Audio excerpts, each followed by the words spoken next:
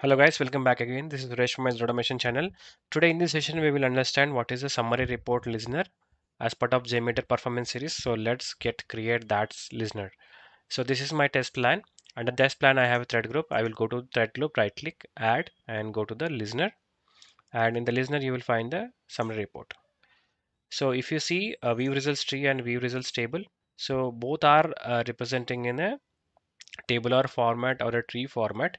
So this summary report is similar to a tabular format. Let's see and first execute and let's see and analyze that results. So I will go and run this test plan. Now the records are started executing. So if you go to the view results tree and view results table, you will see different rows are coming here. Whereas in summary report, if you see summary report, only one record or one line is coming for the HTTP samples. So now I have only HTTP sampler of only one type or one which is executing over a period of time for multiple times. So now this is a sample which is a HTTP request sample. This is a label which talks about my samples which are there. Right now it is only one. For that reason I'm getting only one. Now next column it represents the samples. So samples is the number of threads that we have executed. In this case we have taken the 20. So that 20 is coming here. And next you have an average column. So average is the time taken by the all samples to execute the specific samples. In our case, the average time it took for the sample was 25 milliseconds. And then we have a minimum. So minimum is something which is the shortest time taken by the samples for a specific sampler. So this is the shortest time and this is the average time. Then is a maximum. So maximum you will now understand what is a maximum.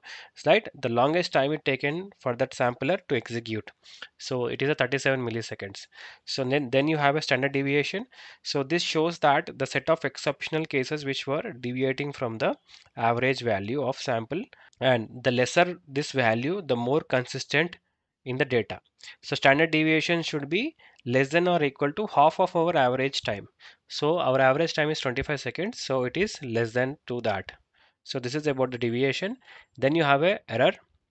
So this is error which is nothing but whenever you are executing a sampler, there is a cases where our server may not respond, our server may give error, or our API call will not reach to the server.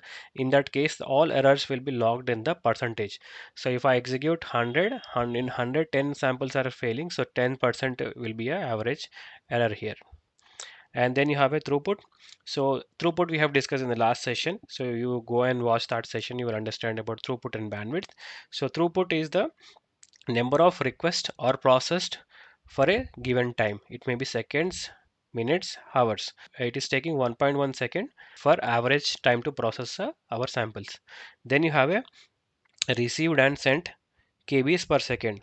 So this is something which you receive the data or send data from the server.